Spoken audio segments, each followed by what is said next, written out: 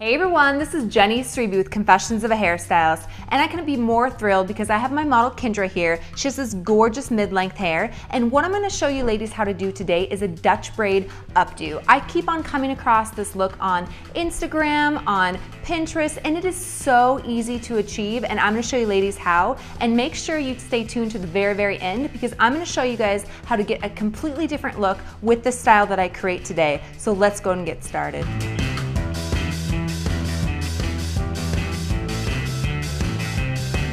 All right, for this style, all we're gonna do is section the hair out in 3. So basically, we're gonna do a severe side parting, and then down to the back, about to her crown, and then to the nape of her neck.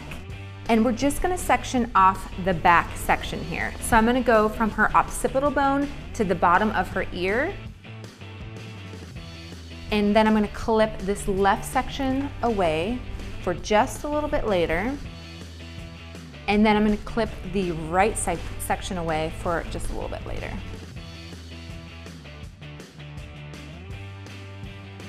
Okay, I've created a low pony, so now all I'm gonna do is create a simple 3-stranded braid, and then I'm just gonna secure the ends with an elastic.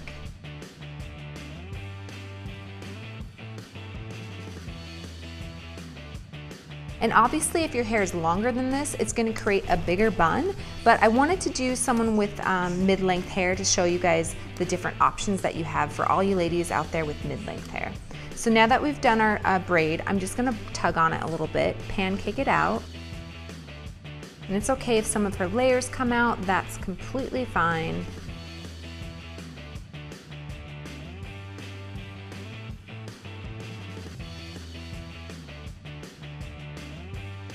Okay, so basically I'm just gonna create a low bun now, and I'm just gonna go ahead and secure that with bobby pins.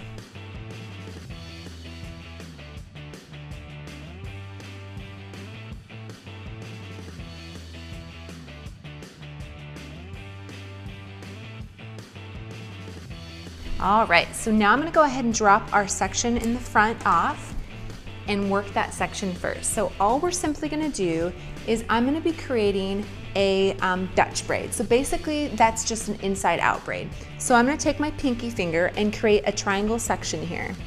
So now we have our triangle section, so I'm gonna split the hair in 3. Working underhanded, I'm gonna take our section from our right, under our section into the middle, and now our section to the left, under the section into the middle. So now we're gonna work that same technique all the way down, but our sections that are to the right and left, we're gonna incorporate hair into them. So now our section to our right, we're simply just gonna incorporate a little bit of hair into it and then go under into the middle. Now our section to our left, we're just gonna incorporate that into our section and then go under into the middle.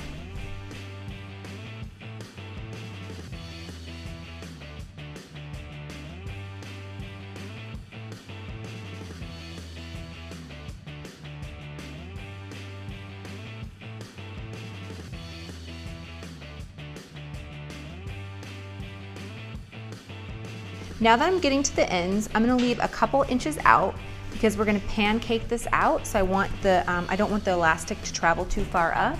So I'm gonna simply just secure it with an elastic. And now I'm gonna repeat the same technique on the opposite side.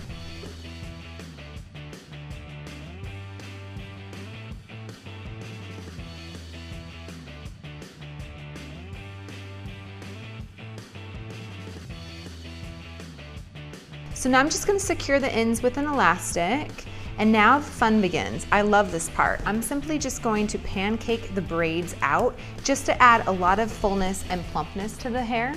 So basically when I say pancake, all we're gonna do is take the braid and just pull it out.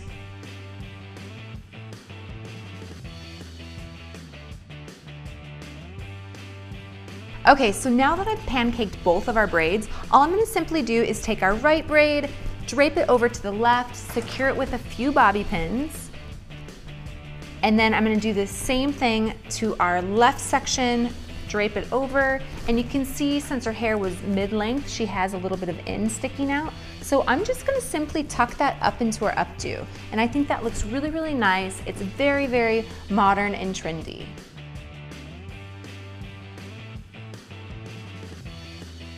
Okay, so now I'm gonna finish this look off with a little bit of hairspray, and you can see that it gave it a really beautiful, nice Dutch braid effect. It looks gorgeous. And just for fun, I wanna show you ladies how to get it a little bit more editorial. So I'm gonna really have some fun and really pull on it. So basically all I'm gonna do now is really pull the braid out.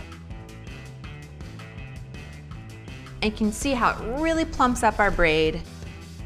I'm gonna use a little bit of VIP Volume and Powder Spray by Hairstyle. This is new stuff. It adds a lot of texture to the hair. And then just continue to pull on it. And you can see that it created a completely different look, a little bit bigger, a little bit more editorial, and definitely a lot of fun. All right, so you can see that gave it a really nice, fun editorial feel. I just love the end parts when I pull out the hair and mess it up a little bit. It just is so fun and it looks so awesome. So for more hair tutorials every single week, please subscribe to my channel and feel free to check me out on Facebook, Instagram, Twitter. I got it all, and I'll see you girls soon.